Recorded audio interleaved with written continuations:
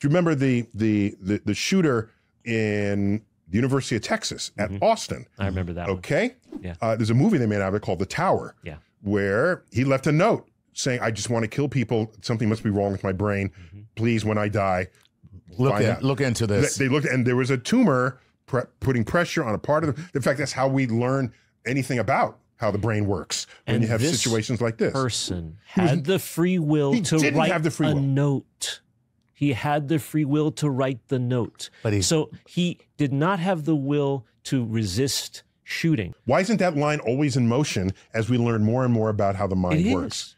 It is, in your words, a perimeter of ignorance. When Newton said we couldn't explain certain things, right? God must have done it. Of course. That's a God of the gaps. Of course. That delineates what we don't know. So why does the border between what we call choice and what we call compulsion keep drifting every time we sharpen our understanding of the brain and the cosmos?